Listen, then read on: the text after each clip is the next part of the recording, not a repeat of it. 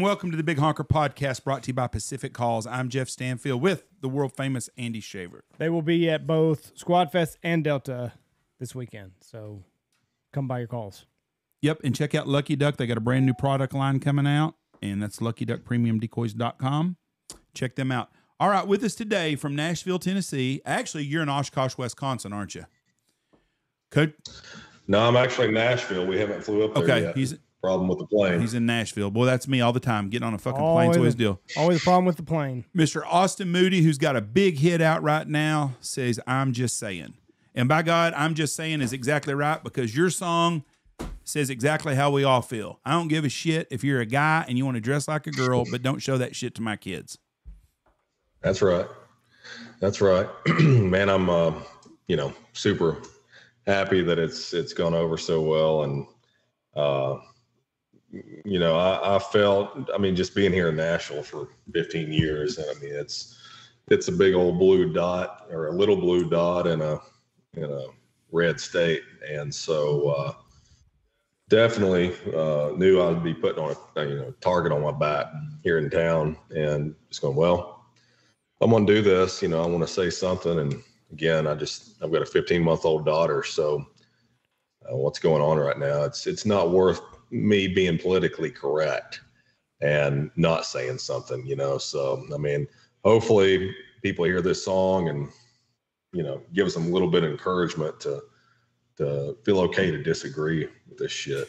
So in the actual inner circle of Nashville, is there that many fucking bleeding heart fucking liberals in Nashville that are in the music industry? Well, there's a lot of patriots, but they can't say anything. As far as the guys running, pushing the buttons and calling the shots, and the executives, they're all, they want Nashville to be LA and New York and Atlanta and bring all their ideals with them. So here we've got CMT, that just pulled the stunt with Jason's thing. And then, a couple of months ago on CMT Awards, they had a drag parade. We're talking country music here. Right. These people have no idea what a country music fan is anymore. And the consumer and the country music fan that's listening to the radio, when you give them a choice between white bread and white bread, what do you think they're going to pick? The white bread. They don't have any other options, because they control the whole situation. So yeah, to answer your question, that's a huge problem here in town. It's, we know they've got pop and rock and all the other genres, but they own country music too. Hopefully we can work on changing that. This Aldean thing, I think, was a big deal to work in that direction. And I've been hearing some rumors about other guys pulling their videos or, business ventures with CMT in a big way. So I don't know. We might see a little bit of change. Now, isn't part of the problem who owns CMT? And I can't remember the name off the top of my head, but is it Paramount? Does Paramount own CMT? Is it Gaylord Entertainment? No, I'm gonna look it up real quick. Who owns CMT? Yeah, they're part of Paramount Media Networks. So that's their whole thing. If you look, Paramount also has CBS. Viacom, CBS merged. So it's a CBS deal. My wife is not a big boycotter of stuff. She boycotted Target 6 months ago, and by God, our Target card has a zero balance and has stayed there because she hasn't bought shit for 6 months, hasn't been at Target. I'm proud of her for that. She also, in the morning, watches CMT because she watches Roseanne, the old Roseannes, and she loves them. Gotta love And she Roseanne. watches Mom late at night on CMT. Our TV hasn't been on CMT in a week now, and it won't ever be again. So it's just one person, but it don't take very many 100,000 of those one people to quit that shit, and these companies will start losing their ass. Well, this tells you everything. They own Comedy Central, Flix, MTV, Nickelodeon, CMT. So I mean, they're already pushing that stuff, a lot of that stuff on Nickelodeon and to the kids. So Oh yeah. I was glad to see Jason Aldean's come out and he stood up, and I saw where I'm not a Luke Bryan fan. I don't need to catch that shit from everybody that listens to this podcast. But Luke Bryan come out and said, why aren't you a Luke Bryan fan? Well, because it's not real popular to be a Luke Bryan fan. Oh, That's why. okay. I don't listen to Luke Bryan anyways, but I'm glad to see that. John Rich, big conservative, I like to see that shit. But sellouts like fucking liberal ass fucking Garth Brooks and fat ass Trish Yearwood, fuck them. We don't need that shit no more anyways. I'm telling you on behalf of the American people that listen to country music, fuck Garth Brooks. And I'm not the only person that feels that way. I'm telling you right now. You walk down that street in Nashville with all the bachelorette parties and shit, and them women ain't fucking cooing over no fucking Garth Brooks. But you can't diminish what he did in country music. When he first started, he was great. Even He's a fucking sellout. Garth's first album is his best album. His still second doesn't- album still is doesn't take probably away. great. Jeff, we were just listening to Much Too Young. No, you and were listening head to it. bobbing. He had his fist in the air. We were listening Shit. to I Much did Too not. Young. That was a great That song. white line's getting longer, Jeff. That Wonder was a- what white line he's talking about. Yeah. Snorting cocaine off his wife's Well, fat ass. Jeff, you love that song, and that's okay to love that song. Nope. You don't have to agree with his politics for him to have a good song. He hadn't had a good song in 30 years. That's okay. Has David Allan Coe? You still like him? Don't talk about David Allan Coe in Okay, that way. now it's a different story. David Austin. Allan Coe's great. Now it's a different story. What? We don't have country Well- singers like we used to. Charlie Daniels was a patriotic, red-blooded American. He dies. And what do we fucking get? We got replaced by somebody like Garth Brooks. Not even close. We need more American. Country music is built on guys in pickup trucks, working combines. The working person listens to country music. And I'm going to tell you right now, the hottest chicks listen to country music too. You go to Nashville, Tennessee, and you walk up and down the deal. It's best looking women in the world in them bachelorette parties. Do you agree, Andy? I mean, Vegas would be a tough. Oh, fuck no. No. Really? Vegas got some good looking women. I think Nashville's the bachelorette capital of the world, isn't it? Unfortunately. They bring a lot of business to town, though, don't they? Oh shit, yeah, man. They, It's all the pedal taverns, and I mean, if I had the idea of creating a hayride when I first moved to town, I'd be a multi-millionaire right now. A hayride? Yeah, I mean tractors and hayrides. That's what they do It's- on these bachelorette parties? Dude, it's almost embarrassing to go downtown. you didn't notice that when we were there? I didn't see hayrides. I didn't say hayride, but you saw them on them little pedal monsters where them girls were all pedaling and that's shit. the trend I can't wrap my head around. They're going to go to a bar that they got to pedal their fucking fat ass feet on for however long they're on that thing. I'm assuming it doesn't go. And you got to bring your own booze. Oh, you have to bring your own booze for that. That's a great business model. No way. I thought there was a bartender. There is, but see, they got in trouble where it was like a moving vehicle or whatever. So now it's like BYOB or whatever. Oh, I didn't. Well, that makes I did sense. not Yeah. know this. That makes But them damn things are I mean, they've got them things lined up going all the time. So I mean, no gas. You got to pay one person on there. You bring your own booze, and whatever 15 people's paying to pedal around Nashville. probably $50 for a an pop. hour. That's smart damn business. That's like owning a titty bar and the girls pay you to dance. If you put that on Shark Tank, Mark Cuban would laugh at you. Like, here's my plan. We're gonna have this transportation system. People are gonna come from all over. They're gonna pay me. They're gonna bring their own booze, and they're gonna pedal for hours in the Country boy can't survive. Nashville swamp. There's another great American is Bo Cephas. That's Yep, right. he left. I saw where he resigned from CMT's board after all this shit because he stood with Jason. Well, I mean, was they playing much Bo Cephas? No, I don't listen. I don't watch CMT. When CMT first came out, it was country. It was the MTV for Yeah. country music. Now it's fucking was TV great. shows and shit. I mean, it's that. Yeah, I mean, that's it. It hadn't been good for 20 years. No, nobody gives two shits about CMT anymore, anyways. But I'm glad to see he got off of there. I want to see somebody like a great Texan, George Strait, come out and say something.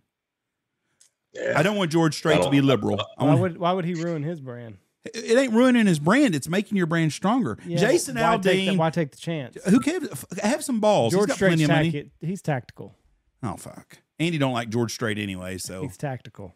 I didn't say I don't like him. You have many times on this podcast, you've trashed George Strait. He's the greatest. Never. Anyways, Austin. the king, if he would come out and say, hey, I stand with Jason. I'm sick of this woke shit. His popularity is just going to grow because 90% of the people that go see you guys in concert think just like we do. That's the bottom line to the whole deal. I don't give a shit what color you are. They always want to make it sound like this is a racial deal. It's not a racial deal. Black people are sick of this shit also. They've had it. Oh, yeah. I mean, fuck, the people have had enough of this shit. And I'm glad to say your song was right. Portland is a shithole. Fucking Chicago is. People are leaving New York and LA like crazy because they want to get their family and their kids away from that shit. And unfortunately, and then they're coming here and then bringing their ideals with them. It's like they love it here so much. I mean, Nashville, everybody's coming here, man. And, you know, it's like after they get here, they're wanting to change into the same shit. You know, they're the ones that's saying whatever's racist and this and that. Let's take down another statue. And I mean, it's just ridiculous. I mean, we're really not a serious nation anymore. No, no, we're not. We got guys like Brad Paisley up there carrying the torch for us. He's another liberal little fucker. You just gonna bash every major country music artist today? I'm not gonna say nothing bad about Alan Jackson. Like, just I like Alan Jackson. Pick somebody. I mean, my goodness. Okay, I'm gonna ask you a question. You played on Broadway, I guess, for a long time before you got a break. Is that true? No. So when I first moved to town, I moved in. Well, shortly after I moved to town, moved in to a townhouse right beside of a hit songwriter. His name was D. Vincent Williams. And I was getting to the point where, you know, I was wanting to go out and start playing clubs and working on my chops. And he told me, he said, you want to be seen, but not too much. He said, the worst thing you could do right now is go down and play Broadway because they'll disrespect you. I mean, they won't respect you. And so what I did was I went up to, I lived here in Nashville, and for years, I would go up to Pigeon Forge in Gatlinburg, Knoxville for like 4 days a week and play, 4 hours a night, 2 acoustic sets, 2 full band sets a week. And so that's where I really honed my chops, and I would, just commute to Nashville up there. And so really I was able to suck and it not matter, So that was, a really good piece of advice. It's not like, I moved here 15 years ago, but if it was 30 years ago, yeah, you would go down, you would get a gig at Tootsie's or the Fiddle and Steel and the stage. And, that's when there were great musicians on Broadway playing. The artist, everybody didn't sound the same. They had their own thing. Labels would still go in and, spot talent. Rascal Flatts was discovered in the Fiddle and Steel, Joe Nichols, Fiddle and Steel. There's a lot of those stories, but that came to an end, I think probably about 20 years ago. And when Nashville started to become the place, everybody's got a bar, whatever, go down there right now. It's all the same shit, unfortunately. And 2, the bars down there, they don't want to pay those guys anything or the musicians. So the lowest bidder gets the gig. If you're willing to play for free, you get the gig. So your level of talent goes way down. I didn't. That's what I was told. We spent 2 different times in Nashville this year, and Knoxville both. But in Nashville, we were at Blake Shelton's bar, and there was a kid on stage that was pretty good named. I'll think of his name in a minute. I'm sure you know him, but he plays there, I guess, pretty regular. And he does that. And the guy told me, he said, he'll never make it. I said, why? He said, you can't make it up here no more. And he told me basically the same thing. He said, the chances of you getting off of Broadway and having a record contract are pretty slim these days. And Yeah, it really is. I mean, first thing they're going to do is go, well, what's your TikTok numbers, you know? But also there's just a little bit of inside information. You know, when people can go down and see your ass play Dixieland Delight 5 nights a week, they're just not going to respect that, you know, and it's going to be really hard to not be seen as that guy. You got to have a thing. There's got to be this mystique, and you know that quote from my buddy. You know, you want to be seen, but not too much. And you definitely don't want to be seen when you haven't, you know, when you're not ready. And that first impression is everything. You'll never get it back. So I feel like I'm just now starting to be seen. I've been here 15 years. Yeah, you know, they say it takes like 10 years of really, really hard work to become an overnight success. So that's right. There's a lot of truth to that. And then you just put out a conservative song, and there you go. So what led to the shift of, hey, this is the blueprint of making it in Nashville, is playing in Nashville, to whenever you got there 15 years ago, it's like, no. That's the worst thing that you can do. What happened? You mean like I fell into guys that really gave me great advice. I mean, I didn't know shit when I moved here. Only thing I knew how to do was play banjo and milk goats. So, you know, it was just, I was so green and was lucky enough to have great people around me that noticed something, but knew I was a long way off from being whatever it was I was going to become. So the shift happened when, again, you've got guys down there and bars are paying musicians $50 a night for 4 hours. You got guys working, you know, a double shift or a triple shift. That's 8 hours, 12 hours. And they're walking away with a couple $100. I mean, people that can't even feel their fingers playing guitar so long at the end of the night, you know, and they go to put them in ice and they're not getting paid shit. So, you know, they get to a point where guys that are great, they're not going to do that. And then as Nashville became more popular and more popular, there is a very strict set of rules now that come from the clubs of what you're going to play. And even a set list of when you're going to play it. So it's all about selling alcohol for them. It has nothing to do with showcasing talent.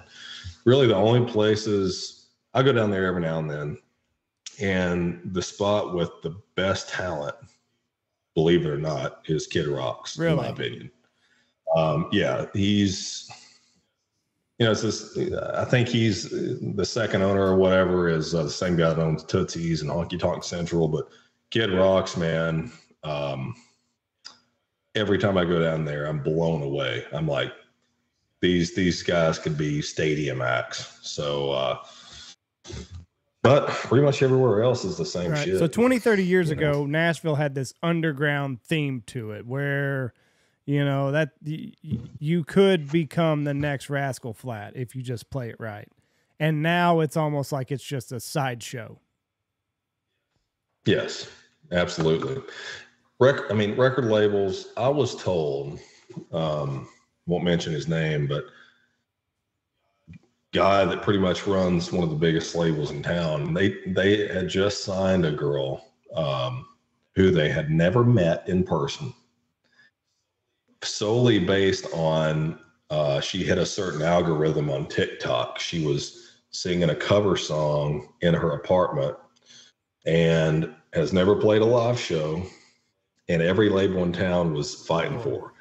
They signed her to $1 million record deal. Never met her, just did a meeting over Zoom or Skype or whatever.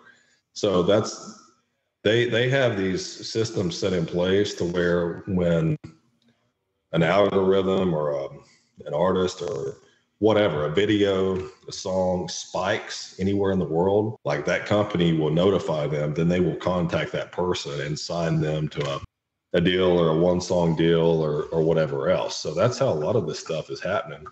And you see the talent level, and the quality and music and in general, just kind of going downhill. What's interesting to me, this is something that I've seen on TikTok, is somebody will have like a hook or a chorus that's really, really good and a little bit of music to it. And then they're like, we're still working on the rest of it. And it's getting like millions of views. And I've got one guy in particular that I'm thinking of. I'm not going to mention his name here because why? You're not in the music industry? Yeah, but I don't want to offend the guy. But he did recently have a bad outing. And that also went viral. And I'll tell you who he is off air, and maybe you know him, maybe you don't. But for a long time, all you saw on TikTok was videos to the chorus. And that gained steam, and then it's like a year later, we're going to have this song out finally. And then he did have a bad night a couple months ago. But, I mean, like you said, though, this was somebody that was probably never played a live show, probably never played in front of anybody, didn't have the longevity, because I'm assuming that, your vocal cords are like any other muscle, and doing it occasionally it's not gonna lead to a long life on the road. Like, you got to have those bad boys conditioned and oiled up if you're going to do this multiple nights a week. So he just fell into that pitfall. I saw a kid when I was in Nashville, and I looked him up now, and you may know him and you may not. Connor Sweet. Do you know him? I don't. See, and that's what I mean. You'd think it would be a small circle there, but it's not. But he was playing in Blake's place one night when we were there, and he was pretty good. He played all of somebody else's music. I don't know if he ever plays any of his own music, but I guess he works every different bar over there, and they got buckets when they got you can put your Cash App or your Venmo on there, and you can take a picture of it. What kind of money them guys making out? Do you know? If you're one of those guys that's playing like Blake's, and there's a few hot spots down there. I mean, there's a huge gap between the circle of Broadway guys and the circle of Music Row guys. They're two completely different things. So, I hear stuff based off, musicians I'll hire and stuff that work Broadway and they're, off season, and kind of tell me what's going on down there. But some of those guys now, I mean, if you're playing the right set, if you're working the right clubs, or working, the right night at Kid Rock's or Tootsie's, each guy, could walk out of there with $700-800, but it's got to be the right night, the right set. Because you'll get idiots down there that go, hey, I'll pay you $100 to play Rocky Top, and then somebody will go. And then you go, the artist will go, well, you can pay us $200 to stop it. Then somebody will pay $200 to stop it. And then the guy will pay $300 to start it again. And you have like wars going on down there like that. The drunker they are, the more money they spend. Awesome. People in Nashville get awful rude too about 11:30 because we're doing a TV show when we were down there. We did street interviews, and it went really good till about 11:30 when all the drunks got out of the bars. People got a little rude. There was a visual shift, and like we were of course asking like political type questions, and like, do you think Garth Brooks a fucking sellout? Things like that. He didn't ask that, but like everybody was kind of happy and like they're euphoric, and then about 11:30, 11:45, the crowd turned nasty, and they were fucking ugly, and we wrapped her up pretty quick. Yeah, dude, I don't even recognize that place down there anymore. So there comes a certain point you definitely don't want to be down there. It's like Green Hall, and are you familiar with Green Hall outside of San Antonio and Austin?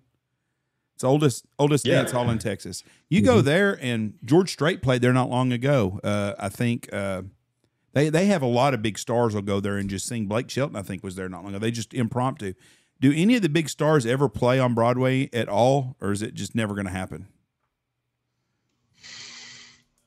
I'm going to say it doesn't happen a lot unless it's like, somebody's got their own bar now, so, Blake might do something special at Old Red or whatever, but it's Dierks Bentley. I've seen where he goes down there at his place and will jump up on the stage, but it doesn't happen, I don't think, as much as it used to.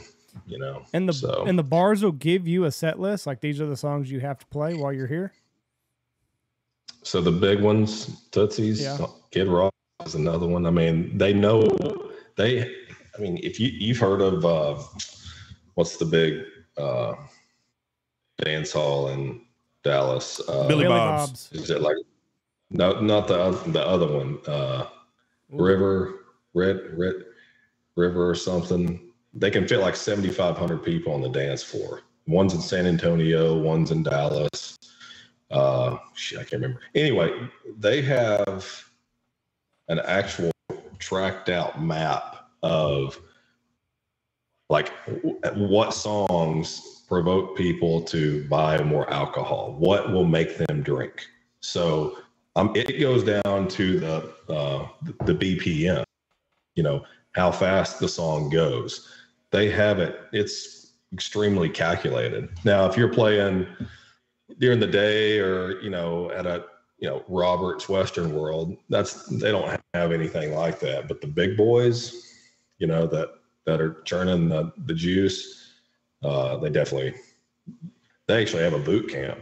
That's what I heard. Wow. The guys playing Kid Rocks now go through like a multiple month boot camp off site to learn how to do it. Is it Cowboys Red River in Dallas? Is that what it was? Mm-hmm. That's it. Cowboys. Cowboys has been around a long, long, long time. Never been there. If it was the original Cowboys was there when I was in college, so that'd have been in the 80s, early 90s. Yeah, that guy, he was probably one of the pioneers of that whole thing. I've met him once, the guy that owns them all, and he's a pretty cool dude. He's like the cowboy godfather. I'll tell you the greatest free concert ever in 1980, probably 1990. Van Halen played at West End in Dallas. They had done a concert and something had happened. Power went off or something, so it was kind of a fucked up deal. So they just did an impromptu, and they went and set up. Well, fucking rumor leaked out. There's 50,000 people down there to see Van Halen when Sammy was there, and they put on a hell of a fucking concert. Wow. So that's the best. Is there any room for like original type music? Like if you're a singer-songwriter like Chris Stapleton or whatever, like is there any room for you to do one of your own songs? If you're playing for like Tootsie's or anything? Not on Broadway. No. Nope, not happening. Nope. Not happening. Damn it. I mean, they've got the Bluebird and the listening room and songwriter venues and everything, but no, there's not any original music being played down there. What is the best way for someone up and coming, a young singer, say 20-year-old kid, to get a breakthrough? Go on The Voice? Well, I mean, there's nothing wrong with trying to go on The Voice. It can definitely help you. I mean, I've never done it. I've had a lot of people that go, why don't you go on The Voice? And it just never been anything that interested me to do that. Man, I mean, for somebody young, first of all, they've got to understand that, this is still a 10-year plus city, town. If I was just moving to town today, first off, I don't even know how I could afford to live here. If I was just graduating high school, I mean, what people's having to pay in rent, I'm going, how in the hell do you even move here with a guitar and a dream and, wait tables and afford rent and then be able to have time to, practice or hone your craft that you moved here for? It's so expensive to live in Nashville now. So, unfortunately, a big part of this is social media. If you could work up a cover set, if you could, get a few songs done, whatever, get out, start playing, go back to your hometown. If you move to Nashville, I guarantee you can go back to your hometown and, you're going to be somebody because now you moved to Nashville. So start, getting those peeps on your side. I mean, my hometown was super supportive, and when I go back and play, everybody shows up and they'll have your back. So, again, I wouldn't know where to start. I just knew I wanted to play live. I love being an entertainer, and started playing the clubs, got on the college circuit, in and out of a few publishing deals, record deals, and then 2020 came along, and everybody lost their gigs. So I feel like it's just now starting to come back with the touring and all that. So it's taken a long time. It really, I mean, it hit everybody, but the independent guys, especially that were, considered openers or whatever. I mean, this dramatically affected the venues as well. So, it's taken them a long time to get in a position to be able to pay what they were paying. And so what kind of, speaking of paid, you got the number 6 song on iTunes right now. 5 now. 5. Okay. I'm going to ask a personal question here. It's financial, but back in the day, my dad knew a little bit about the music industry years and years ago. And he used to talk about if you wrote a hit song, you could retire off of one big hit song. A buddy of his is on a song that George Harrison put on his album after the Beatles. So he got paid a royalty forever, every time that album sold. What kind of money does iTunes pay for a song? And number 5, it's got to be, how many downloads have you had of that song? I have no idea, because these reports come out like quarterly. So I've never had a song, in the top, even the top 10, top 50. So I don't know what it's going to pay, but I will say this, it might be enough to where we can have the party down at Arby's or something. But so you're not expecting to get $1 million check? No, and y'all can't splurge and get a cherry turnover or anything. You just get to stick with a. Yeah, this is for entrees only. Don't even think about dessert. But back in the day, if you had a hit song that was on the radio all the time, you got paid pretty good commission, right? Or royalties? Oh, absolutely. So even if let's say you were just a songwriter, and let's just go back to early 2000s, a number 1 song, the publishing, we're not talking about what the artist that put it out made, which is considered the master. So then that's record sales. The publishing royalties on a song that was number 1, early 2000s, was paying $600,000 a quarter, just the publishing royalties. So Dean Dillon made a shitload of money writing music for George Strait. Oh, I mean, absolutely. It's untelling how much, so if you had a couple of hits, you were set. Problem is a lot of guys that were having hits, they were spending it like they were going to continue having hits, and they were going to pay, it was still going to pay out like it used to. I know a guy who had a number 1 song on an artist, and he had a publishing deal and everything, but probably had a split with his publisher. But the thing got 80 million streams on Spotify, and he got a check in the mail for $3,500. And that was it? Dang. Yeah, I mean, he probably got follow-ups, but I mean, we're talking the whole streaming thing has damn near ruined the songwriting business as far as country here in town.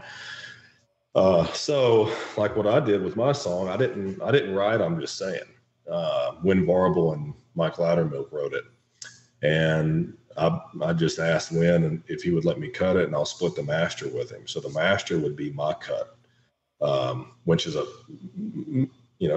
50 million streams on Spotify roughly would pay $200,000 to the master. And then the publishing on that, I don't know if it'd be $2,000. So, say if this song got 50 million streams, well, we'd split $200,000. And I just think that's fair. Like at some level, the artists are going to have to start splitting their portion because it's way bigger. And, again, this is a songwriting town. And the reason, country music was so great, has always been so great until a few years back. There was the songwriter like Dean Dillon, and then there was George Strait. George Strait would not be George Strait without Dean Dillon, and Dean Dillon wouldn't be Dean Dillon without George Strait. So George literally only was a co-writer on one of his number ones, and that was Good Time. But it was the yin and the yang. You got the guys that can write them, that cannot sing them, and then you got the guys that can sing the hell out of them, and they'll, but they're not a great writer. Now the labels are wanting you to do everything. They're wanting the artist to be on every song. They've got to write every song, and because the labels want a percentage of everything, because there's not enough, to go around as far as just record sales anymore. Even record sales don't make what they used to. So used to you would tour to sell records. Now you're making records to tour. Right. Like Dean Dillon, he wrote Tennessee Whiskey. He made more money probably off David Allen Coe cutting that because of the way things were then compared to now with Chris Stapleton then. Well, I don't know if that would be the case because, Stapleton, that song is so massive right now. I'm not sure. It'd be interesting to find out though. Because different dynamics then, because when David Allen Coe cut it, it was the old way. Record sales and plays on the radio. So he double dipped on the same song. He sold it. He got money off of David Allen Coe, and then however fucking many years later, he gets another check, just like Tracy Chapman does with Fast Cars from the Chris Stapleton. Yeah, but she recorded Fast Cars. She wrote it. I understand that. Dean Dillon did not perform. No, Tracy Chapman, her check she got as a writer when she did it originally is probably more than Luke Combs's is because she was the writer and they paid different 30 years ago than they do today. But that's what I'm saying. Dean Dillon got paid twice for Tennessee Whiskey. Yes. Yeah. Yeah. And so he's, it's just mailbox money. So, you can have a song that's cut. There's been writers that's, had songs cut by 10 different artists. And so you're going to get paid the publishing on all those guys each time. Bam, bam, bam, bam, bam. Yeah. I don't understand the finances of the music stuff. I don't either. Because when you watch MTV Cribs or some of that shit, you see these rappers have no idea who they are, but they're buying $500,000 chains and shit. And I'm thinking, how the fuck can they afford that? But that goes back to what he said. It's from touring. These guys lived like they were going to keep pumping that shit out, and they quit doing it. Well, who's the dude that threw all the fucking money in the water? He's some rapper, and he threw like $1 million, $100,000 in Kodak Black. Yeah, I don't know who the fuck Kodak Black is, but I need to be doing what Kodak Black's doing. Do it. Well, I'll tell you, the rap, I don't know much about the rap industry and hip hop, but those guys, the guys running that show, whoever they are, I know they're smart as hell business wise. Those are businessmen. Ice Cube and all the people that got that whole thing going. They're wicked business Dr. guys. Dre. Yes. Yeah, Dr. Dre. It's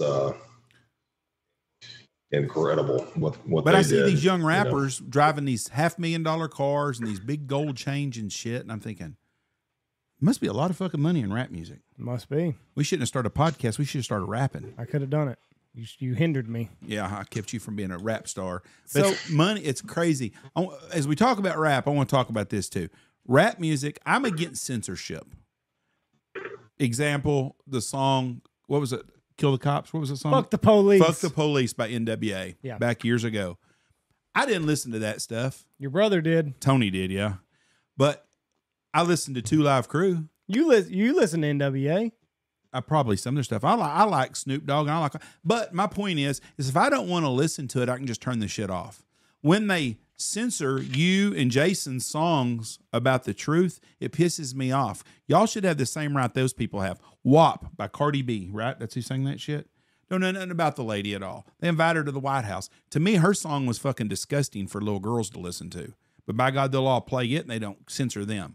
That's my problem I have with all this shit is they censor you guys for speaking the truth. I'm tired of being a tax-paying middle American. I don't pay as much taxes as I should probably, but it pisses me off because we're the ones paying the bills for this country, but we're the ones told everything we do is wrong. And then the scourge of our fucking society get by with shit. And that pisses me off. I'm sick of censorship. Well, again, I mean, we're talking about a very minute percentage of I mean, the media. All the media has to do is say something. I mean, it's just like coming out and going, "Oh, this is racist." All they got to do is say something. You know, there's only everybody, but probably one. You know, Newsmax is ran by the same people. You know, I'm throwing Fox in there too, and it's You're 100% correct. Oh, they're right. You're right. you know, and so it's like when you start calling out lawlessness in the country, it you know they want to change the subject, so they just say it's racist. You're racist, and then everybody starts picking up on that shit. You know, it's one of those things that when they do that, though, you just saw it with Jason. It helps us out. You know, it just drove it right up there to number one, and it's going to stay there because, I mean, look what happened to Morgan Wallen. Yeah. You know, that whole incident pretty much put him on a worldwide map instead of a small country music map. And, you know, what he did wasn't great, but it was taken way out of context, and the country music fans realized that, and they were like, you know what, I've never heard of this guy, but I'm gonna support him because that's bullshit, you know. So yeah, well, there's a counterculture a little bit going on now. Like it's almost whenever the media says left, you automatically say right or up or down or whatever. Like anything, it's gotten to where anything the media has its hand in, people are sticking their middle finger up in the air to it. Yeah, well, when you lie in this country now, you're celebrated, and when you tell the truth, you're persecuted. Right. And they want to change the subject, and I think law and order is something that both sides can agree on, but the people running the show want to kill bipartisanship, and they want to create the tension. They're shaking the jar. Mm-hmm. You know, it's just like, you know, you've probably seen that thing where it's like if you put red ants and black ants in the same jar, they'll be fine. When you shake the jar, they'll start killing each other. Fight to the and death. They constantly shake the jar. I mean, I think there's a big old huge gap right down the middle, Republican, Democrat. Extremes on both sides, but the 90% there in the middle between all of them, look at this transgender movement and all this crap that's coming out, and go, this is crazy. And then they go back to their job and they continue to work and make a living and keep their head down and not say anything. But hey, at the end of the day, all the minorities in the history of, you know, the world, they ended up winning because the squeaky wheel gets the grease. Right. Look at the Nazis. You know, everybody's like, oh, you know, that's a conspiracy theorist. You can go watch the documentary of the Hungarian Jews. They said, well, why didn't you all flee? And they said, well, some of us did because, you know, but we called those people conspiracy theorists. And, you know, and it was a very slow build. It didn't happen overnight. And so when they had to start wearing the star around their neck and putting it in front of their businesses, it was too late. And, you know, so again, I mean, this is more than a political situation at this point. This is an extreme, powerful darkness that's coming over this country, and we're not in just a political battle here anymore. It's a spiritual battle. And so, I mean, I may sound crazy, but no, I agree. You know, I mean, anytime that one side of the whoever it is, left or right, if there's ever a topic where they just throw out blanket statements as a method of not engaging in debate and dialogue, well, I mean, that's what, just like, well, that's racist. And it's like, we don't talk about it. Rather than like, no, like, let's figure this out. What's the problem here? It's just, or that's transphobic. You can't be against that. You're transphobic. It's like, well, no, I just don't want my 4-year-old to see this on Nickelodeon. I'm not You want to tuck your dick in between your legs and parade around in front of the mirror? Like, have at it. I don't care. I don't care what you do, but don't attack. Right. Don't force that on my kid. And I'm not going to force my sexuality on your kid. Like, you know, maybe you're into something else, whatever. Yeah. I mean, I'm for freedom, period. But when it starts affecting the kids and then the kids have to see it and then I got to start explaining that to them, then it becomes my problem. Yeah. I mean, the whole transgender movement thing, I mean, it's all it is focused on, you know, exposing children to sexualized material. Right. I mean, look, I don't have the answers, but it's like, you know, if you're born that way, kids will figure it out on their own. Yep. And, you know, unless the objective is to confuse and use them. Yeah. You know, I mean, we're teaching, you know, children in this country the hard work's not necessary and that everyone is equal in every aspect. And that's just not the way this thing works. No, that's going to lead to a lot of fucking depression 20 years from now. Whenever they get up the balls to go to Nashville and try to be a singer-songwriter and realize they're not good enough. I don't know one successful person that didn't work hard.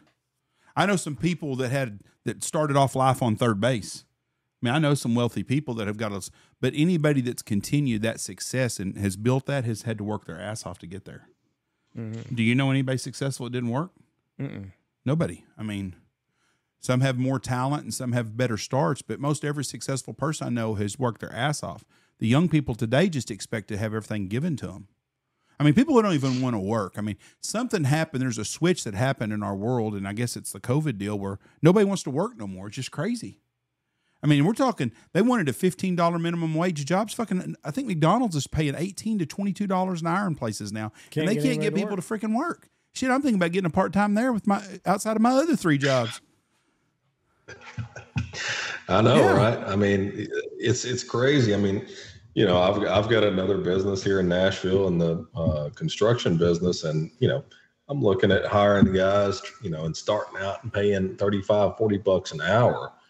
And you can't find anybody to work that you don't have to look over their shoulder every freaking minute. I mean, my dad he's still in the construction business. And he's like, you know, 10 years ago, you could pay somebody $35 an hour and not even have to talk to them. Yeah. You know, they just was skilled labor and did their job.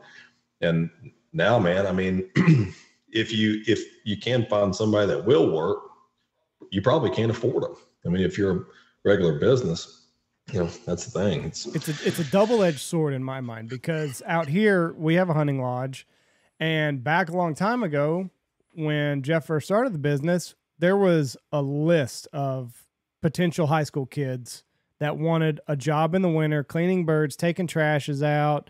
They wanted to work at a hunting lodge. Low man on the totem pole type shit. And they do it in the evenings and on weekends. Now, you can't find anybody in high school that wants to do that shit. And then 2, Jeff has realized that the person to fill that position is an older person who has done something in their past life, retired, looking for something else to do, because they're reliable. They're dependable. You tell them to be here at 5:00, they're here at 4:50. And so now what that has done is that's who Jeff's looking for to fill that position. So now he's not even going to look to high school kids. So high school kids are fucked going on out here now. Well, because, you know, I mean, look at our granddads. I mean, those were guys that was volunteering for war at 17 years old and lying about their age to go to war. And now we've got 17-year-olds that need a safe room in high school in case their feelings get hurt. Yeah, I'm painting their fucking fingernails and wearing black shit. We was at the World War II Museum in New Orleans, and Andy said that we went through in the picture, and it showed kids on Normandy, the beach. It just showed some just pictures, not like action, just pictures of the guys. They were grown fucking men at 19 years old then. These fucking pansy asses we got right now, fuck. I wouldn't even want them to fucking sack my groceries. Yeah, I mean, you know, here's another sad thing, man. I play a lot of military bases, and I'm you know, I love going out there and doing it. And something I always do beforehand is I'll reach out to the point of contact and just say, hey, I want to do whatever I can do when I'm out there, whether it's get up, do PT with the guys in the morning. I don't care what it is, like anything I can get away with, let's do it. And a couple of years ago, we were playing at Fort Leonard Wood. It was one of the basic training facilities the Army has. And so I think we got in at like 2 a.m. On base, and I was up at 4 a.m. Doing PT with the guys. And it was the new recruits and, of course, the drill sergeants. And so, man, I'm out on a run with these kids, 18, 19 years old. I'm just thinking to myself, like, I was in ROTC for 4 years in high school. And when we graduated, we were ready. I mean, we were growing into men. Like we were, we could go to basic and be deployed. These kids looked like they were 12 years old. I mean, going just like late puberty. And I brought it up to one of the guys and I said, and he said, we've actually had to create programs to run these new recruits through to build them up, build their bone structure and their muscles up to handle basic training. It's crazy. It's the atrazine in the water.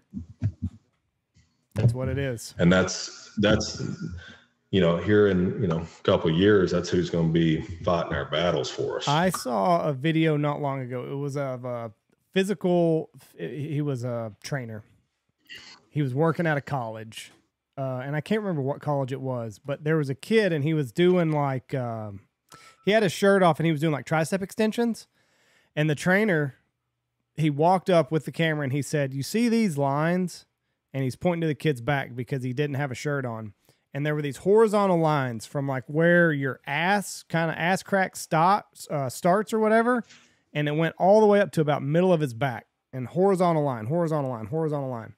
He said, this is the first generation of kids that we've seen that have stretch marks and horizontal lines on their backs. And he said it's all because of the way when they were developing, they were all hunched over playing video games. And he said, now, obviously, this kid is a Division I athlete, and he had other interests outside of football. But he said this generation, these 18, 19-year-old kids that we're seeing now, is the first time that we've seen stretch marks in that pattern up their back. And he said it's all from when they were in that developmental stage, and they were all hunched over. So think of that. Well, I mean, and I just sit here all the time and think about what's the answer for all this shit. I mean, not a good one, because I mean, just like I said earlier, like we don't even look to high school kids now. We want an older age guy that's going to be here. He's going to work his ass off. He's going to be here on time. He's going to do what we say. So like we hired a kid. We had the guy that worked for me a long time just passed away, and we hired a young kid that's 19 years old, but he comes from a farm family. And he knew what he was getting into, and he's a hard worker. And I asked people about him, and they said nothing but great things about him. His family's hard working. He's a good kid. His interest is being out here in the hunting situation, and he should make us a great hand. Right. But to find him, everybody else that called me about a job, they were not all. I had a couple other guys, but it's just not. But if you find someone on Social Security, they're working. Money's not as important to them as it is getting away from the house. They want to make some money, but they're going to show up. They're not going to get a job in the oil field at 64 or 5 years old, but they still got 10 good years in them, a lot of them. But you even said when Harry passed away, I need to find another guy of that similar vein, older, responsible, going to be here on time, because they'll fucking work. They don't call in sick. They don't go get drunk the night before. They show up to work. They take pride in what they do. They don't have a real problem with being polite to someone.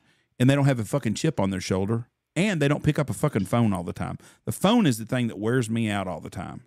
That's our biggest problem in our country, is get rid of them damn cell phones. And we can't do it. I'm the same way. I've got one right in front of me that I've had 3 or 4 messages doing this podcast I've had to reply to.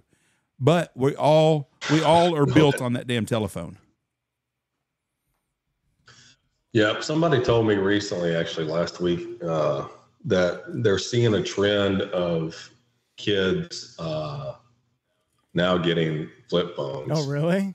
Like going back to flip phones and rejecting the smartphones. Maybe that's what it's going to be. Like it's not cool anymore, which is great if that's true. Yeah. I couldn't go back to a flip phone.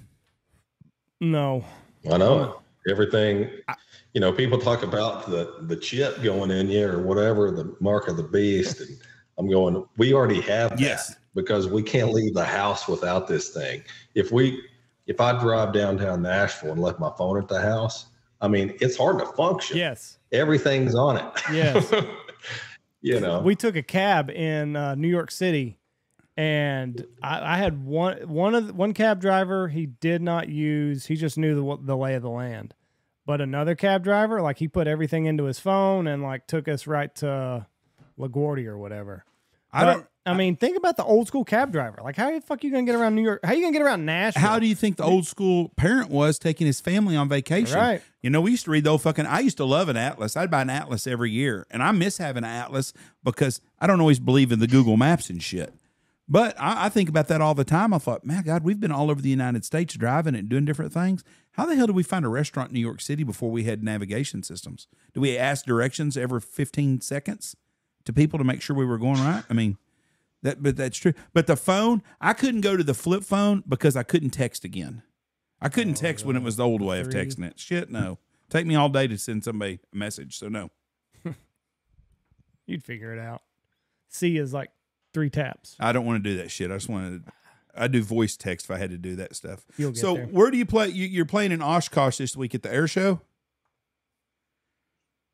We're just going up there. I've got a buddy of mine. We're both pilots, and we're flying his plane up there. Just hanging out a few days, and I think we're gonna play at the AOPA tent. He's actually a UPS pilot, part-time singer. We call him Sky Trucker. So he flies those big 747s internationally. How long have you been a pilot? So I got my pilot's license before I graduated high school. Oh shit. Yeah. So I actually was wanting to had everything set up to enlist in the Air Force right after high school, and just had a different opportunity come up last minute and took it. Would you like to fly a P-51, an old World War II fighter plane? That is my favorite plane. And yes. Have you flown one before? You know somebody? No. Wouldn't that be a badass though? Yeah, let's go. Hey, have you looked into anything with JFK and his plane crash, JFK Jr.? They said it was instrumental. Well, he was flying at night, but they said he wasn't licensed. Was he not? He wasn't, rated for IFR, and he flew into the deep state, haze or clouds or whatever. I mean, I can tell you, if you're not instrument rated, you fly into clouds and you can't see, you can easily get disoriented and think up is actually, you can feel like you're upside down when you're actually not. I don't know. I mean,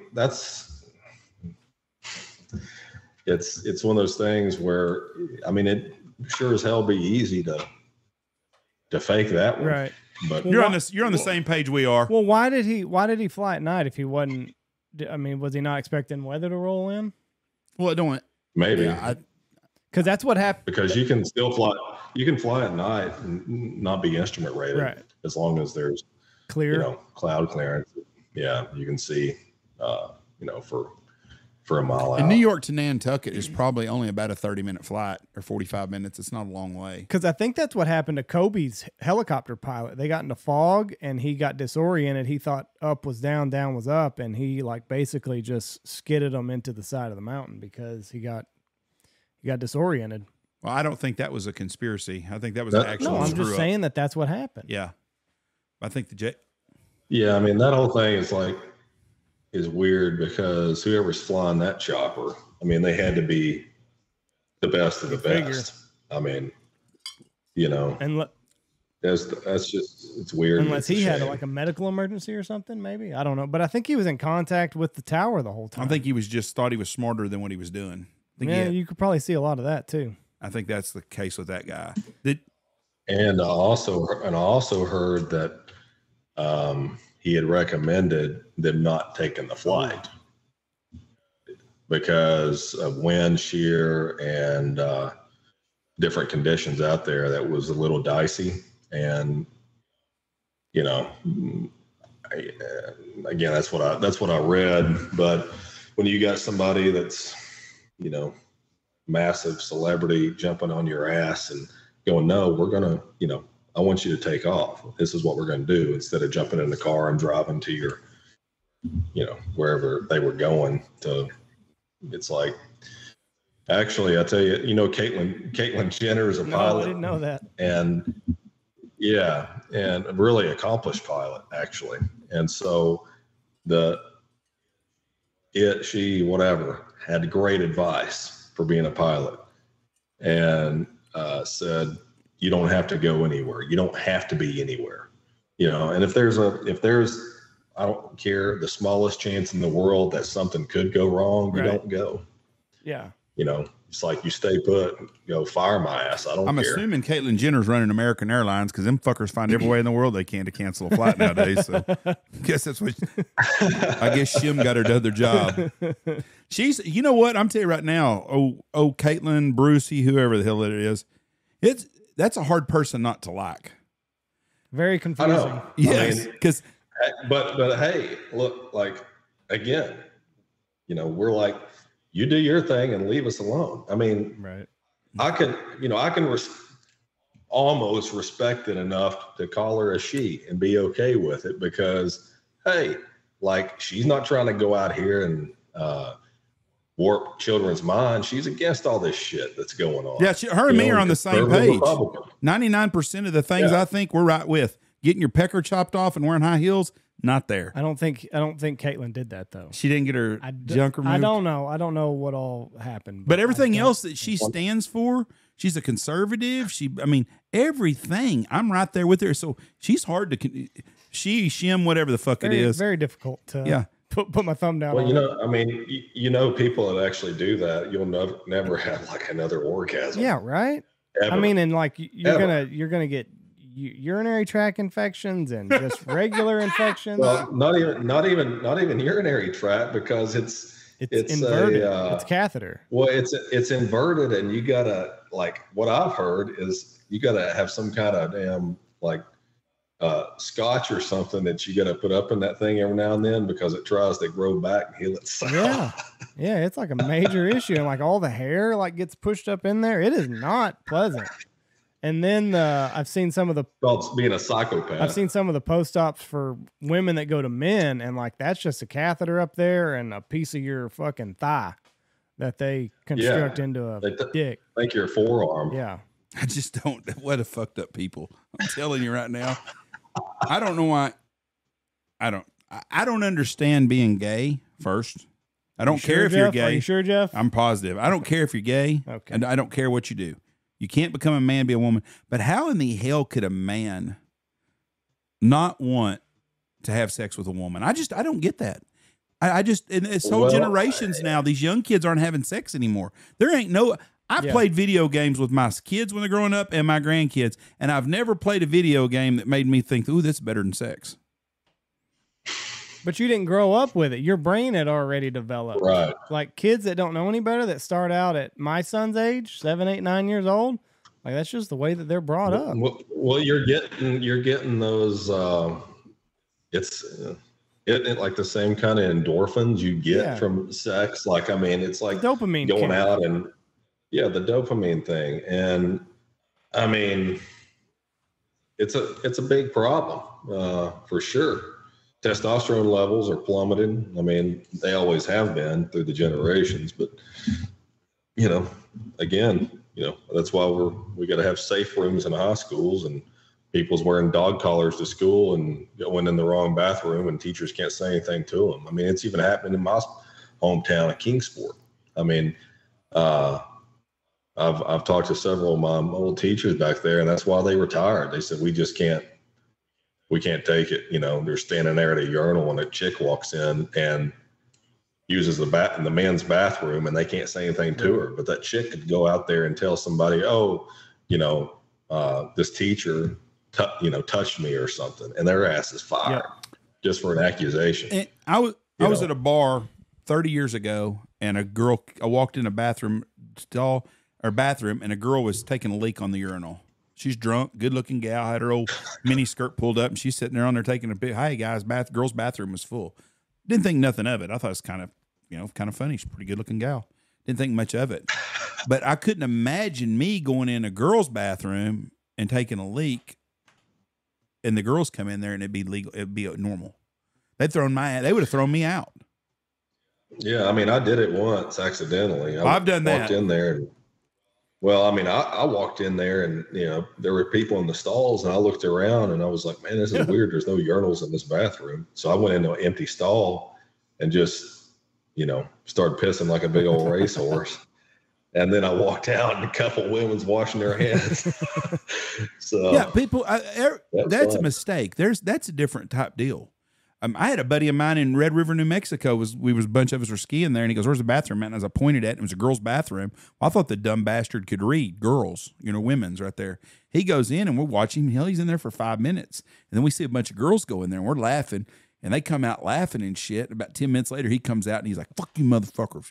He said, "I was taking a shit in there, and they didn't have stalls on the door." And he said, "I was sitting there taking a shit, and I was looking around, and there's a tampon machine on the wall." And he's like, "Oh, shit, this is a girl's bathroom." And those women came in and saw him. I said, "What'd they do?" He said, "Oh, they fucking laughed at me." He said, "But I wasn't about to. I had to finish." But, what do you do? But he honestly did not know he was going in the girl's bathroom until he was already sitting mid-squat. And there are times that the signs are a little like, you're like, what is this? What am I looking at? I can't think of what restaurant it is, but every time I go there, I'm like, okay. McGill's. No, I think it's like Outback or some shit like that, because it's like blokes and something else, and I'm like, what am I? You're a bloke. I don't speak Aussie. Like, where do I go to here? So I kind of like I do the urinal check. I just kind of peek in, and if there's urinals, but there's another restaurant that's even more like vague. And I'm would you be embarrassed to take? Normally, I just turn right.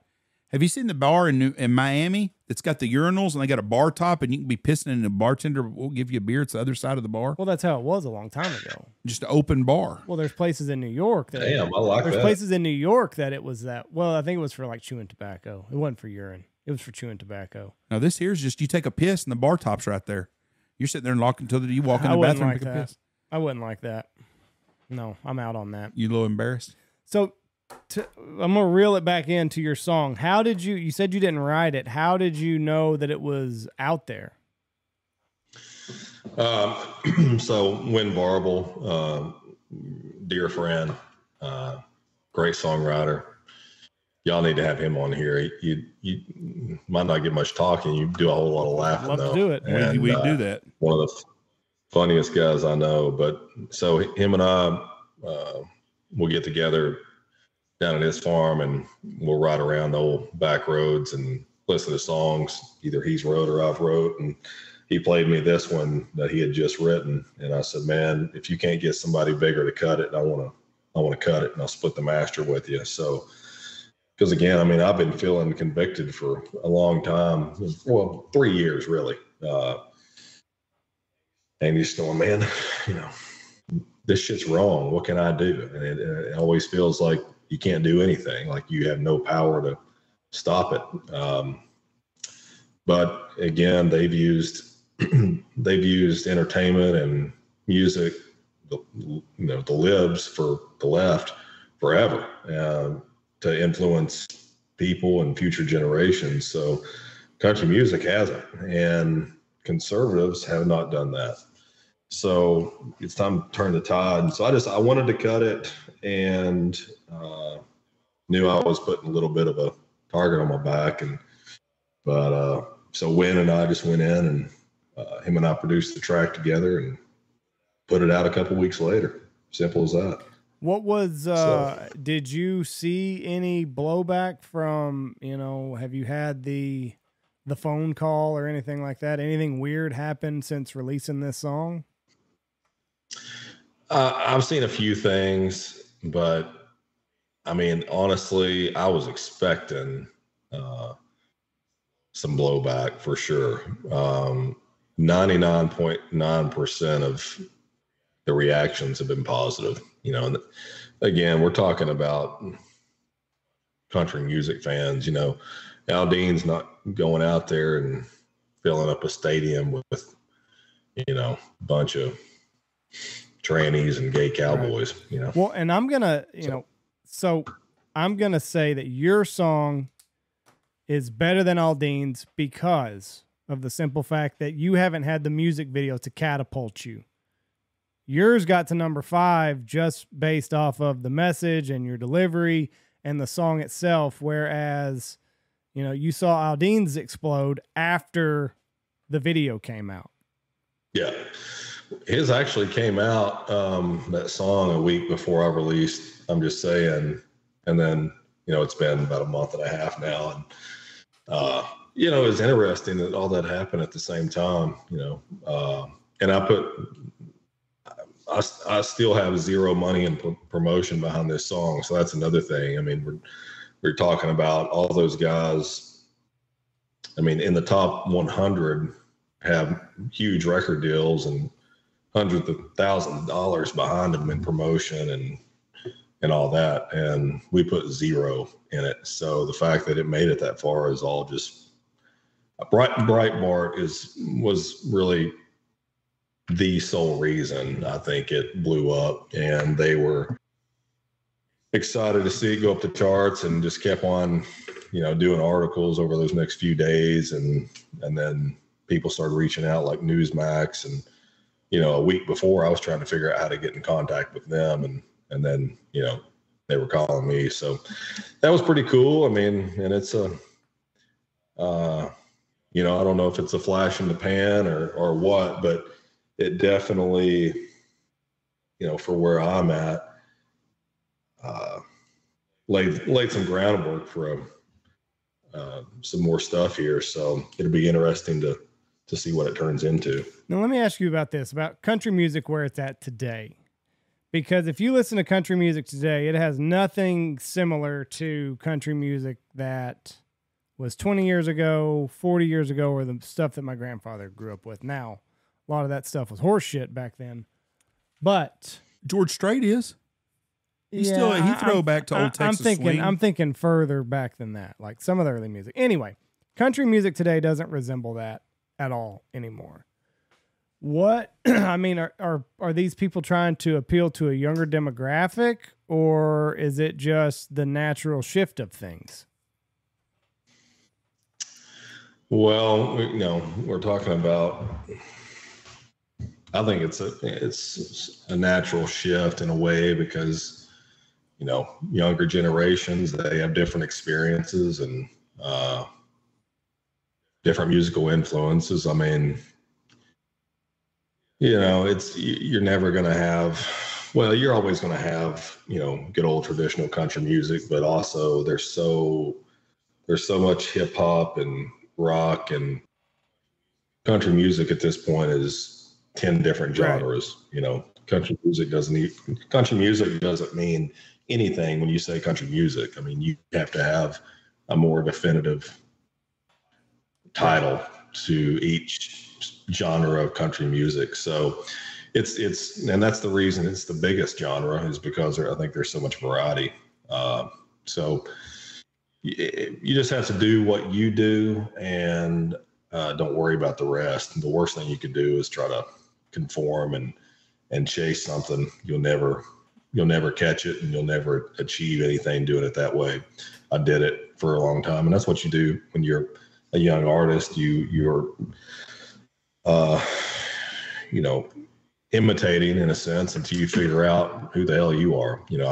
I was so much an Alan Jackson fan and a George Strait fan. I got to a point where I'd go in the studio early on, and when I first started doing records, and they had to beat the Alan Jackson out of me because I sounded just like him, and it's like, hey, we've already got an Alan Jackson. We need to figure out what you do. Just do what you do, and stop trying to sound country because you're already country enough. We might even have to dial that down. But So how do you do that? So, yeah, I mean, like if they say just do what you do, like what if you are just Alan Jackson 2.0? It's like I can't fucking stop that. Or did they know that you were kind of putting on a facade or a front?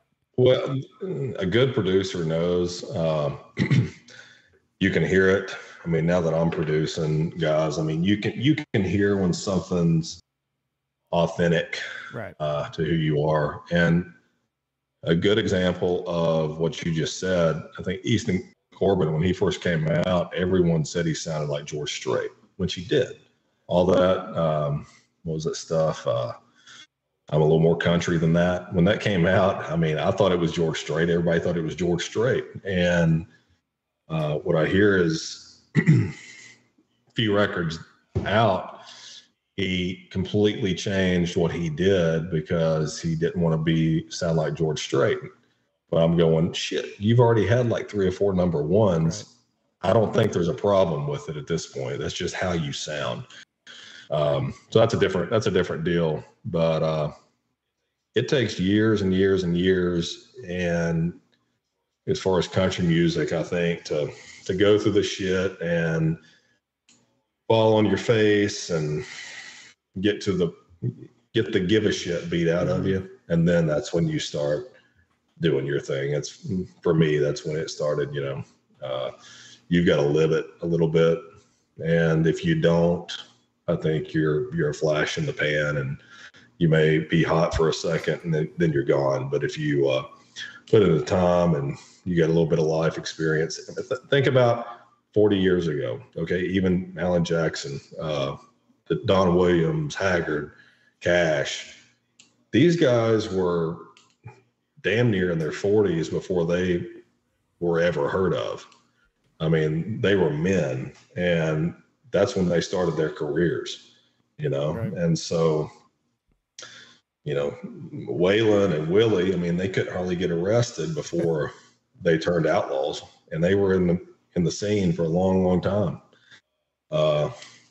So that's the country music I know and love. And nowadays it's like, oh, well, you're 30 years old, you're aging out.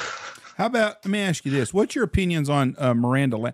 I like Miranda Lambert before we get in here. I think she is better than any of the old time lady singers. I like Miranda Lambert, but I like Miranda. I think what she did at her concert, from what I've read and what I haven't seen it, she called out some ladies for taking a selfie with her on stage. I thought that was a bad move on Miranda's part. Those people paid big money to be up there, and they were thrilled to be around her. And I think she kind of spit in the face of her fans. Yeah, I haven't really read a lot about that. I mean, what did she say exactly? She stopped the concert and basically called them ladies out for, excuse me, ma'am, I'm trying to sing up here. Don't let me interrupt y'all's fun. And they were just wanting selfies with her on stage singing while she was performing. And they were sitting like front row or something. Yeah. And I thought it was kind of rude. There ain't nobody watching them ladies down there. They're watching Miranda. They probably paid a shit ton of money too. One lady said she felt like she was chastised back in elementary school by her teacher. And she's a 45-year-old woman. Very embarrassing. I don't know why you do that. Yeah. But isn't some of that making its way in entertainment where like you check your phone in before the concert or the comedy act starts? I think that's comedians that do that. Maybe, I don't know. But I know there are some comedians that, especially like comedians that are like working on shit. Yeah. But like, I don't want this out because it's not a finished product yet. Right. So we're going to put your phone in a lockbox. If it's an emergency, you can take it out and they'll open it. But went to a comedian place in Nashville and they made you do that over, and I can't remember where the hell it was at, but it was in Nashville Zany's. What is it? Name of it?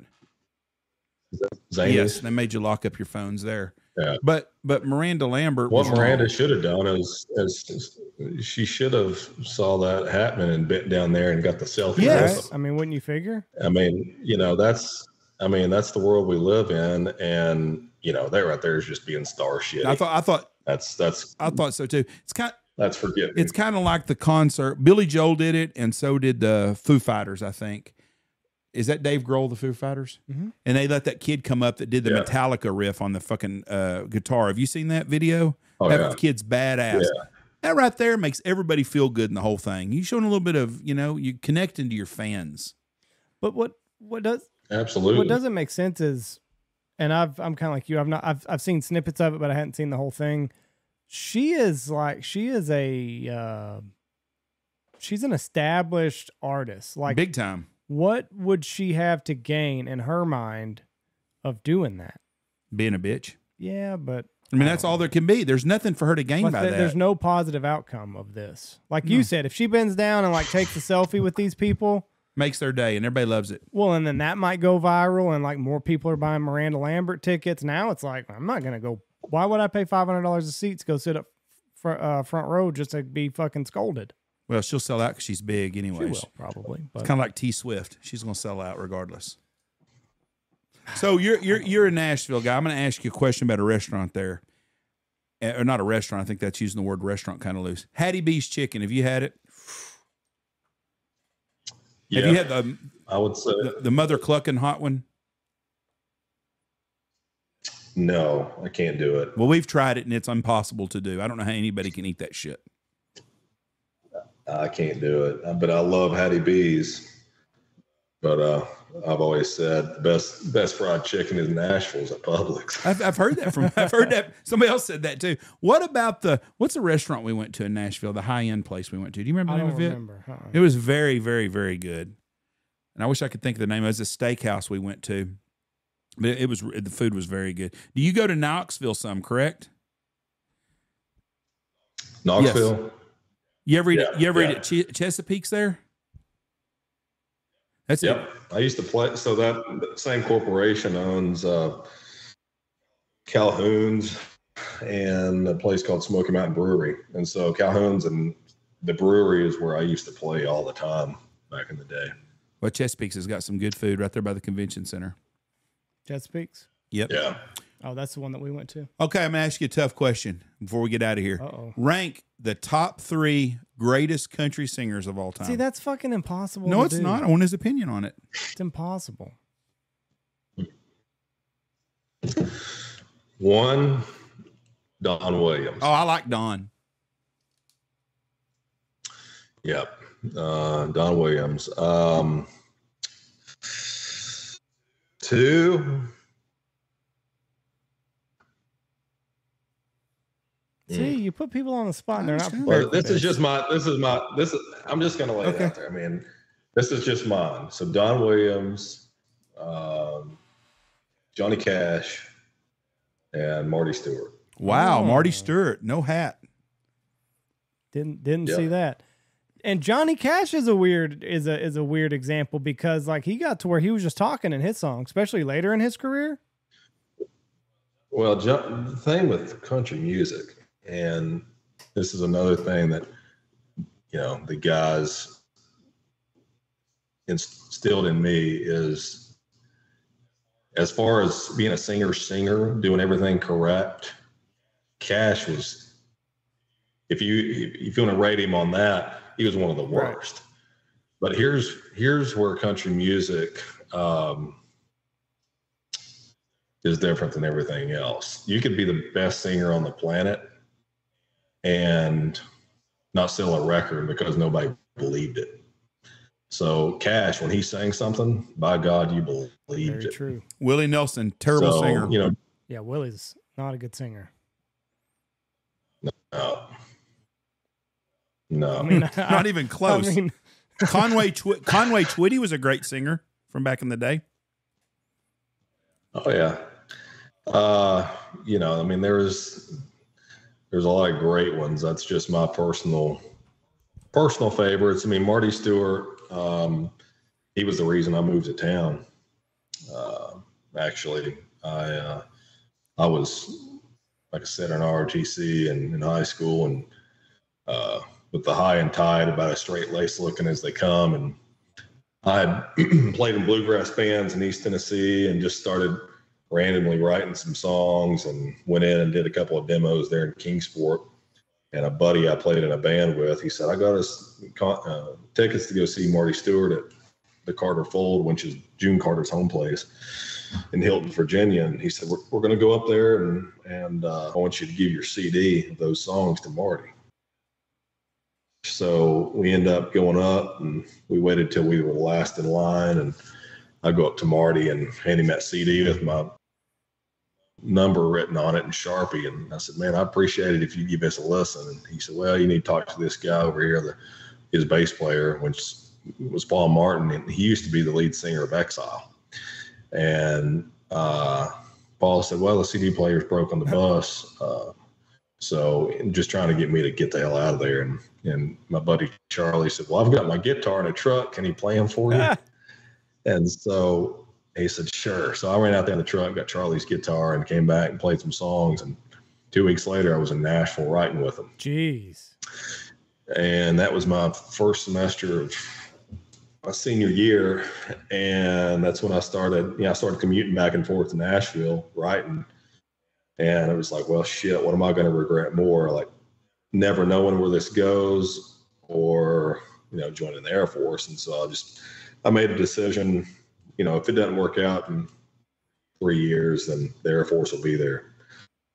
So here I am, still trying to figure this shit out. So what was it that kept you? Or like, did you see some glimmer of hope after, like you said, okay, I'm gonna give myself 3 years? Did you start to see an upward trajectory that you're like, okay, well, maybe I can do this? Yeah. I mean, after 2 years, I signed my first publishing deal and record deal, and that lasted about 5 years. And then another publishing deal, and I was touring a lot then too. So, I mean, there was enough traction for me to keep going. Right.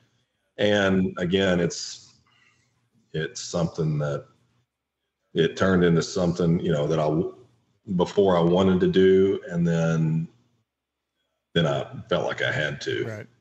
Kind of like an addiction. I mean, once you get a taste of it, you just want to keep doing it, Yeah. So, and I love, being on stage and telling a story, and really have fell in love with every aspect of the business besides, this bullshit political stuff we're having to deal with now, and people getting canceled. That's a whole new thing. But you're navigating. So yeah, man. I mean, that's all you can do is trying to. So what's next? Leaning in. What's next for you?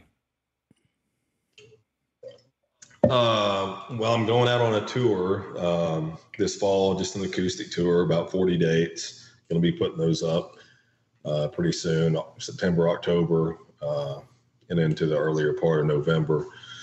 So, that's I haven't been on the road like that in really about 2 years, since 2020, and looking forward to that. And then just going in the studio. I'm going to be releasing a song about every month, and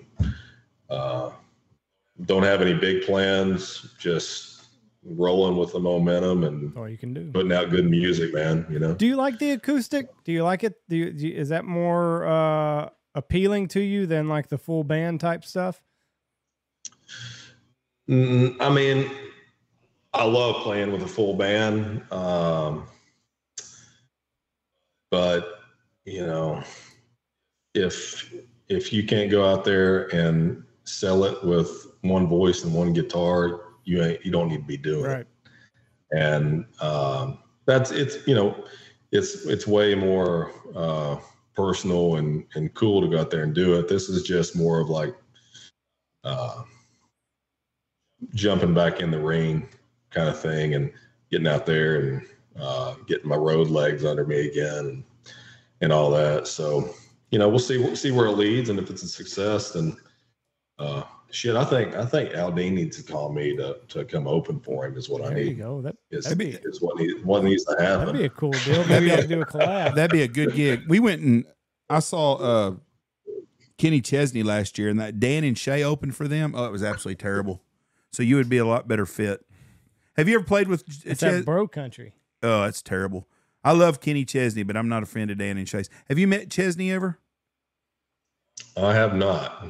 I have a feeling I'd be disappointed. He's East Tennessee boy. I knew that. I have a feeling I'd be awful disappointed. I think he probably runs a little liberal on me. Because a couple years ago, we went and saw Aaron Lewis acoustic, and it was hands down, like it was almost a spiritual experience. The way that he was able to command that stage was just him, a guitar, and I think he had one other person up there. But I don't have any desire to go see a Stained concert at all. But like if Right. you told me, hey, I've got 2 tickets to go see Aaron Lewis acoustic, I'd be there tomorrow. Who's But- it? Yeah. But Stained and the Pyros and all that other stuff, I have zero interest to go see that. Give him a guitar and play the same songs, just him and a bar stool, I'm right there with you. My wife is a big Brett Eldridge fan. I think's his name. And we were supposed to go do he does a Christmas acoustic deal, and we were busy, and she bought tickets, and we didn't get to go. And that's her dream, is to go see this guy. So I've got to go see it. And I think he does an acoustic set. I loved it. See, country guys acoustic I want to see, but I don't want to see fucking Poison do as an acoustic or Van Halen or shit. Fuck that. I want to see him rip some guitars and jump around. Not nowadays, because Axel looks terrible now. Did you see Axel sing to at Lisa Marie's funeral? I didn't know. No. Don't. It's bad. It's embarrassing because I feel bad for the guy. they were so good, Guns N' Roses back in the day. They need heroin and whores. That's a problem. They run out of heroin and whores, and they're terrible now. Well, I mean, yeah, that's part of the deal. Rock stars, man. I guess so. They start settling down. It's just not the same. No. I mean, just think about all that music they made back then and how many drugs and everything else was running through their systems. I mean, it's crazy. And you hear about them being broke. You know, how the hell can you make that kind of money and be broke? And you see it all the time. Yeah. It just blows my mind. Well, did you see that interview with Steven Tyler one time? They were like, he was like, talking about being broke, and they said, "Where'd it all go?" He said, "Up my nose." Yeah. He's honest about it. I was just going to bring up Steven Tyler. Listening to him talk about some of those writing sessions that they had, and like you said, he's just like, it just went up my nose. But it's crazy because he was like, we would just lock ourselves in an apartment, a little 2-bedroom shack, and we're going to stay in here until we either have an album or we kill each other. And that's the way Leonard Skinner did it too. Really? Yep. They go out in the middle of the woods. They had a studio in the middle of the woods, and they rip. And I can't imagine the amount of drugs and alcohol that they went through on these writing sessions. you imagine the smell. Lord. So how does it work? My last question, then we'll let you go. Writing and co-writing. So like, is there a certain amount that you have to write to be considered a co-writer, or could you just do like one phrase or whatever? Oh, you could just be sitting there in the room and not say anything. Oh, really? Yeah. Oh, wow. Yeah. So if I wrote a song with you in the room, you'd be a co-writer. Really? Yeah. I did not know that. I got a song. Yeah. So is that like? Sorry, I'm giving a little. Some people may not like me spreading the inside information. But because if you're not a writer, and that's the thing. It's like that's what's messed up is all these guys want to be writers on a song, and you go in there and they sit around and they don't contribute to the tune, but hey, they get a third or they get a half of the publishing. I did not know that. I would figure you had to at least contribute like a line or two. Nope. Wow. So is there a way that people are like kind of fudging the numbers a little bit? Like, oh no, I'm a co-writer on that. When in reality, like maybe the writer just did them a solid and was like, yeah, you can sit in while we do this. Well, here's the thing. It's hard to get anything cut if you're not writing with the artist anymore. Oh. So you go, well, I'm going to give, I know they're not going to do shit, but I'm going to get my song cut. Right. What's crazy is when people give away songs. Like Mark Chestnut wrote "Friends in Low Places," I think, and then Garth Brooks cut it and made millions for both of them. I'm assuming. Well, actually, it was Earl Bud Lee that wrote that. Mark song. Chestnut did not write it. Did he have it out first then? He probably had it out first, yeah. So Earl Bud Lee wrote that song, and originally, I forgot how the story goes, but he sold that song. He gave the rights to this song over to the guy that owned this bar in Nashville because his bar tab was so high. He owed like $2,000, and so he just gave him this song. And I think later on it was they figured out how to get it back or something, but he basically sold the rights for a bar tab, and I think that's correct me if I'm wrong, but it's still the top selling country song of all time. I would say it would be pretty damn close. What about? I did not know that. Yeah, old time song out of the way, but "Gentle on My Mind," Glenn Campbell had a hit with, and it was covered by hundreds of artists back then. And Dean Dillon might have wrote "Gentle on My Mind." I don't know. It's a long time ago. Have you ever played that song? Yeah, I used to play a lot of Glenn Campbell songs. And you played "Gentle on My Mind"? Yeah. How the hell do you remember the words of that son of a bitch? That's a fucking story by itself.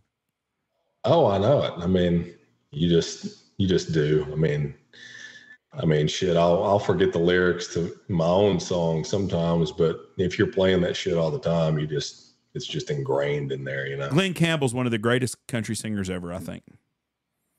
And guitar players. He was, part of the Rat Pack in L.A., which is people don't know. That is a very good story. Did you watch the story on Netflix on that? I did. That is a great, great, great story. He was just a jingle writer and player, basically, and filled in on music. And he was the guy that also funded, Alan Jackson wrote for his publishing company, and he gave Alan $2,000 to go in and cut his first 4 songs with Keith Stegall, and those first 4 songs was Here Real World, Chasing That Neon Rainbow, Blue Blooded Woman, and Dallas. Boy, Alan Jackson was a classic. Whew. I did not know that. Yep. Badass stuff. All right, my man, we're gonna let you go. We've gone a while now. Been a very interesting podcast. We really appreciate it. Yeah. Good luck to you out there, and keep doing what you're doing.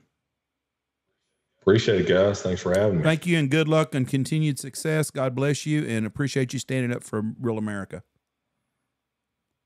Appreciate it, guys. That's need guys like you to support dudes like us. It's tired of it and putting it on the line. So keep doing what you do. We do appreciate it very much.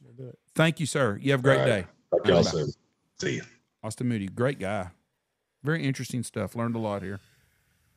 Country music historian, almost. A lot of stories there. That's a pretty interesting deal about Friends in Low Places. I knew Mark Chestnut had cut it first. I thought he wrote it. I thought, well, you gave that one away. But that was when Garth's heyday, too. Back when Garth was still Garth and a man. I'm going to be worried about him coming whooping my ass. He used to be a bar bouncer in Stillwater. He might do it, Jefferson. What else we got? That's basically it. Let's Lucky Duck's got brand new. I saw it. They got flappers. So here's the deal.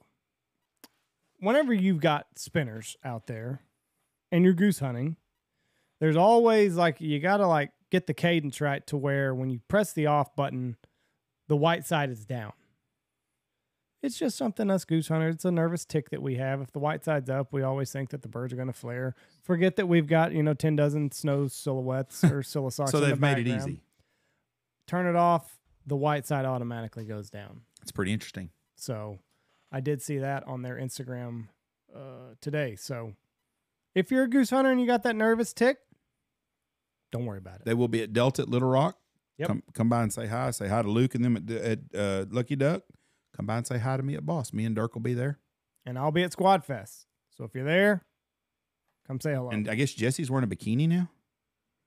If it's that hot, I don't know. There is that splash pad. If your wife's wearing a bikini jumping around on the splash pad, Dan Reese is on his way from Wisconsin right now. Right. All right. Thank y'all for listening to us. God bless y'all. Have a great week. Got a really cool podcast coming up at the end of the week. We've got the #1 rated high school football player, defensive football player in the United States will be on with us. He's going to Ohio State. We will talk with him and talk about the recruiting process, going to Ohio State and being a big-time football player of that state of Texas. How much money he's about to get. Oh. Little bastard's going to out-earn all of us. I don't know if I claim a little bastard. He might whip your ass. He's on Zoom. He's going to be on Skype with us. We won't be in office today. Anyways, can't wait to hear that. Look forward to it. Thank y'all very much. God bless y'all. Have a great day. Go check out our sponsors, but first go check out Austin Moody's work. Help him out wherever you can. Stream his song. It'll help him. Check out Dirty Duck Coffee, Ducks Unlimited, Mossberg, Double T British Kennel, Stanfield Outfitters, Hemp Hill Farms. Get that CBD. Alpha Outdoor Specialties, Looking Glass Podcast, Shin Gear, Dive Bomb Industries, Pacific Calls, and Boss Shot Shells.